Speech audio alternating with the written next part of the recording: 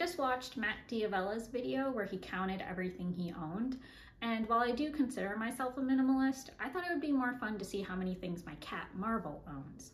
We've had her for about 6 months and she's accumulated a lot of things in that time. I'll take you around with me around the house while we count everything that is hers. We have a few locations that her things can be, and one of the main places is in the pantry. We like to rotate her toys, so we keep a lot of her old toys that are out of rotation in here. We also have her overflow food and treats, and some of the replacement parts to some equipment. The last place we keep her things is in these 2 bins on the bookshelf, and in this garbage bin that we stuck to the side of the bookshelf for all of her stick toys. I went around the rest of the house and found all of the bigger objects that she has. Furniture and some collapsible toy tunnel type things. After that, I got all the bins and counted each individual item and recorded it onto a spreadsheet. Want to help? During this whole process, Mar-Vell was very involved because she could hear all of her toys jingling. Since her things are only in a few different places, it was pretty easy and quick to go through.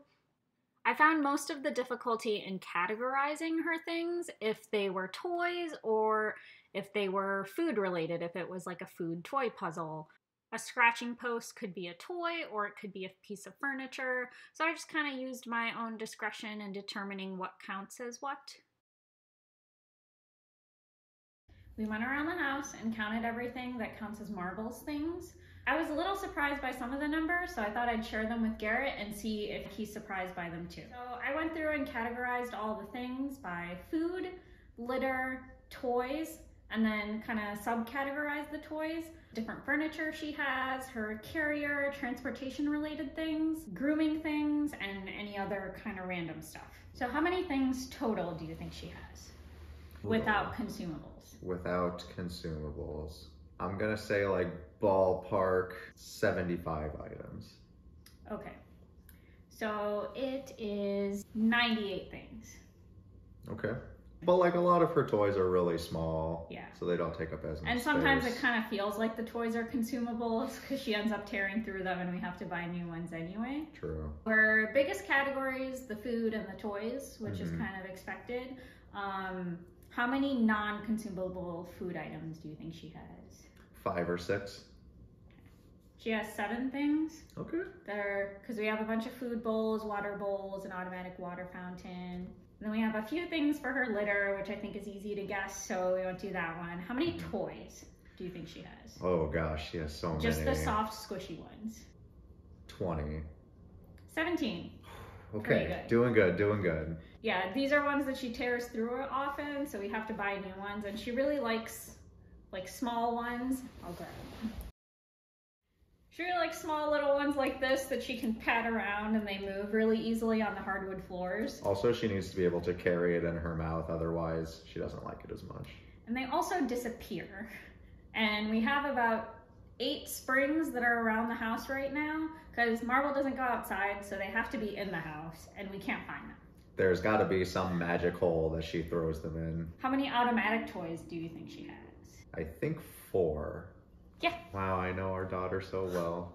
We also do food puzzles for her. How many food puzzle toys does she have? I think 4 as well. Yeah. 4. And we got 4 grooming things. How many furniture pieces does she have around the house? I think this is something we've gotten a little carried away with. Does that include like every scratcher? Yeah.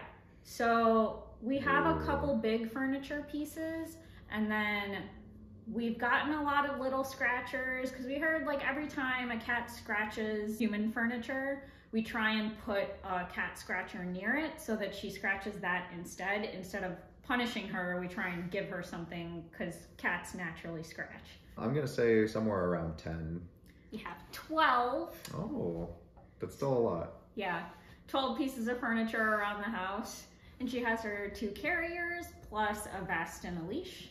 And then the few of the other things I wasn't sure how to categorize. She has a collar, she has a clicker that we use for clicker training, and then there's this thing that you can put on the corner of a wall so that she can scratch her own face, which she really loves.